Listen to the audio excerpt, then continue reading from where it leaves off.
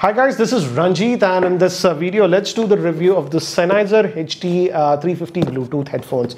And quite a few of you have asked me to actually test out some reputable audio brand. For example, Sennheiser is a very old audio brand. This is a company from Germany, and they do make high-end headphones, microphones, etc. For example, in movies and stuff, a lot of Sennheiser microphones are used and stuff like that. So I thought, why not test some of them? And this one is one of their most affordable Bluetooth headphones. And this is a new range, the BT350. And they also have 450. 450 has active noise cancellation. This does not have. And guys, this is not a review unit or anything. I purchased this one from Amazon. And I purchased this on 26th July. And I purchased it for 5,900. But today when I looked at Amazon, the pricing is 7,490. I just wanted to be transparent about that. So let's look at this. And I would say initially when I got it the first day, I was hugely disappointed with this one. And if it was just the first day of usage, I would have given a very low rating of just 4 out of 10 because the sound simply did not sound that good on this one. But after a burn-in of almost about 12 or 13 hours, the cans really opened up, and then the sound signature was good. But again, I won't say this is for everyone. If you are looking for that extended bass or something, then you will simply not like it. This is sort of for more of the purist kind of a person, but again, it simply does not have that regular Sennheiser sound signature. That was very surprising to me. But before we talk about the sound, what I liked, what I did not like, let's have a closer look at this. And as you can see, it comes in this big box over here, and we also have an app for both iPhone as well as Android. I tested it on Android, so I'll just keep the box to the side. So these are the earphones, and as you can see, you can fold them like this. And by the way guys, no case was also given in the box, so nothing that you get in the box. Apart from this, you just get a USB Type-C charging cable. So it folds in like this, and again, the entire construction is plastic, guys, but the build quality is good. As you can see, I can flex it and it will not break. So the build quality is actually good and much better than some of the other headphones that are even more expensive than this one, I have noticed. And again, they swivel like this, and this one also swiggles. And we have quite a bit of padding here, so it was comfortable to me on my ears. But again, guys, this is just a fake leather kind of a thing. So what I did notice is that after you wear it for about 45 minutes, your ears will definitely get a little bit warm. So after 45 minutes, I had to just remove it for some time, for 5 minutes, and wear it again. So that is something that you have to, it's not breathable material. But again, in terms of the comfort, they were comfortable to me. It's not like my Bose QC35 or the Sony WH-1000MX that I have. Those are even more comfortable, but they cost about 25 to 30,000.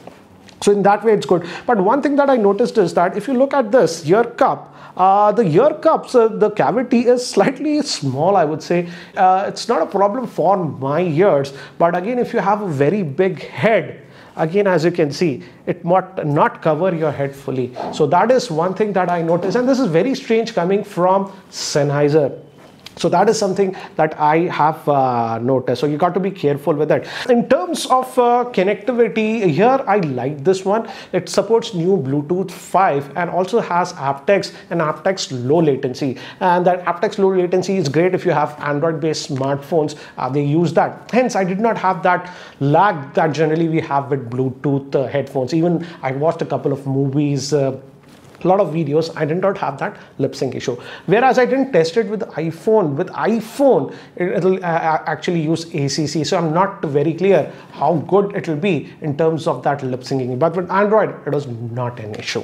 Now, let's go over the physical aspect. And if you look at it, this is the right ear. And here you have a lot of buttons. Let's start from this side. This one is actually the power on off button. And you actually hold it for 4 seconds if you want to repair it with another device. And the pairing process was very comfortable, not an issue. And if you go over here, you have the USB Type-C port with this one.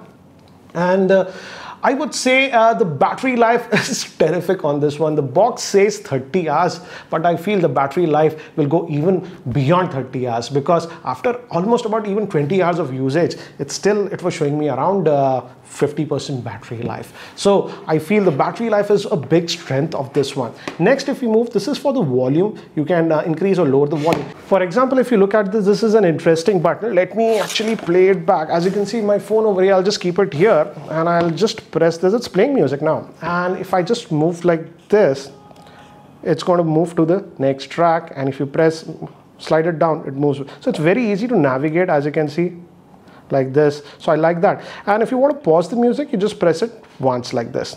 And the last button what we have is for Google Assistant, and if you press it, the Google Assistant will invoke on your smartphone. So that's regarding the buttons, and I would say the navigation is done very well on this.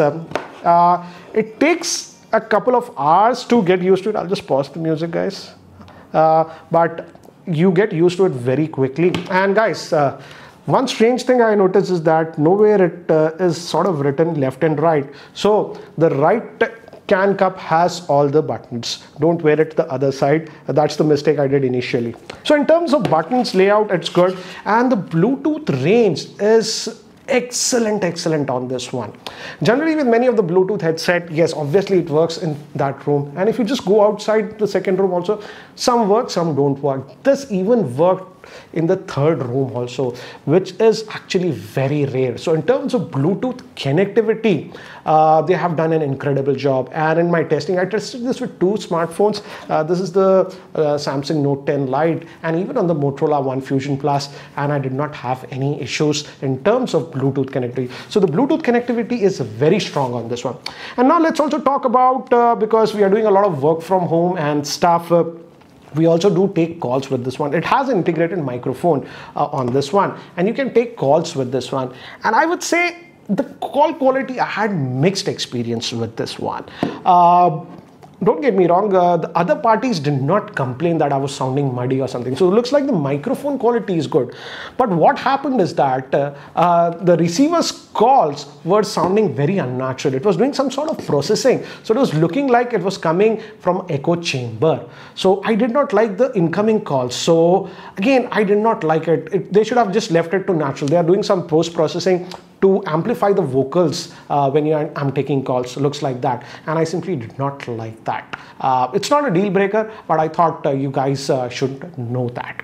But in terms of battery life, I know because of work from home, most of you are actually wearing headphones for a couple of hours. That way the battery life is excellent. Now let's talk about one more thing on this one is, let's talk about the sound, because we get this for sound. And as I've told you, right now the pricing is for 7,500. So I'll take that in my mind. And I checked even in US, generally they hover about $100. So it's almost the same price that we are getting in US. And here I had some very mixed reactions with this one. Again, as I've told you guys, you have to burn in this one for at least 10 to 12 hours. Because initially, they sounded like rubbish cans. I was so disappointed with them. But after the burn-in, I feel it opened quite a bit. But still, I would say, after the burn-in, now I've used it for more than 22 hours, I'm assuming.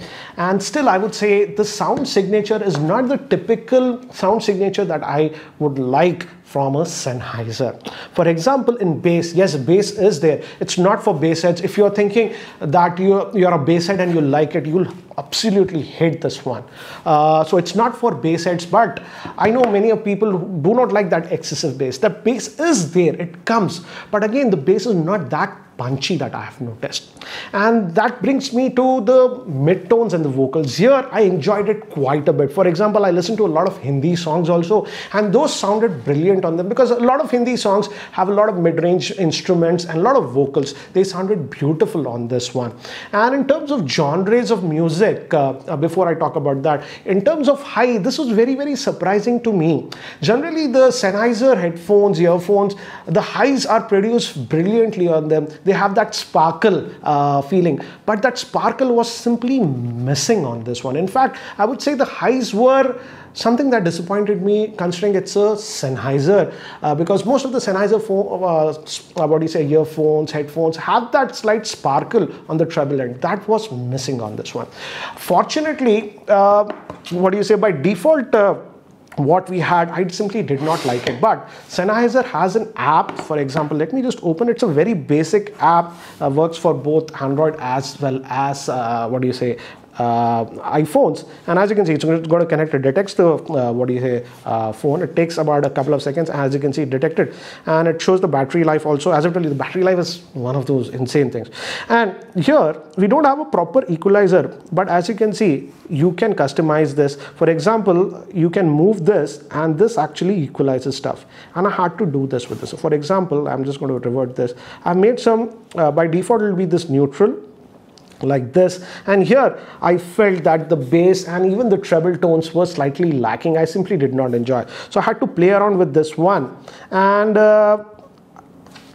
I put it here and I felt it was much better. My daughter actually made this profile. She listens to a lot of music, trebles on, and as you can see, she had to boost up the treble quite a bit. But the problem with this one is that, for example, if you're boosting the treble like this, the others sound wave automatically adjusts to it. So it's very difficult to get the right pattern that you want. You can definitely get it. I have made some profiles here. I basically like this slightly boosted trebles on this one, and that way the sound signature improved. So I don't like the fact that the default sound profile, it neither pleases me on the bass end nor on the higher end. Yes, the vocals and the midtones are really good. So you have to really play with the app and get that setting right. Yes, you can do it. And I played for it for a couple hours and I got the profile right. But again, it's just too much work, I feel, for a headphone that is costing about 7,500 to get the right sound signature. And if you are an impatient person, then you will simply not like this one because it requires a lot of work. The good thing is that once you tweak the sound signature and set it, it is actually set on the headphones, and I used it with another phone. That sound profile is automatically used, so it stores that setting on the headphone. So that is something that you like, but again, you got to play with it. And if you are expecting boosted bass and something like that, then this is not for you. And if I have to rate this one, I would rate this one at about 7 out of 10, considering we don't get that typical sound signature and that sparkle on the high end that we expect from Sennheiser headphones. For example, to compare this one, I had the Audio-Technica M50X. Yes, it's not a fair comparison. That's a wired headphone and actually cost a little bit more. I think so that's for 11,000. That sounded way better than this one. I enjoyed it a lot more. And I would say if you don't want to, if you're on a budget, I have reviewed some Sennheiser wired earphones. For example, the Sennheiser CX275S, that's for just 1,500 rupees. I felt I enjoyed the music a little bit more on that one because that had that typical Sennheiser sound signature. So again, for people who do not like that excessive bass, mostly if you like that neutral sound signature, you like it. But again, if you're expecting that typical Sennheiser sparkle on the high end, these might not be for you. So anyways guys, that's it for my review of this one. And if you're buying this, use my link. It does help the channel. I'm buying a lot of stuff myself, and if you buy stuff from my affiliate link, it does help the channel and will help me to buy more stuff and review. Anyways guys, that's it for now. Thanks for watching. This is Ranjit and I hope to see you in my next video. Take care guys.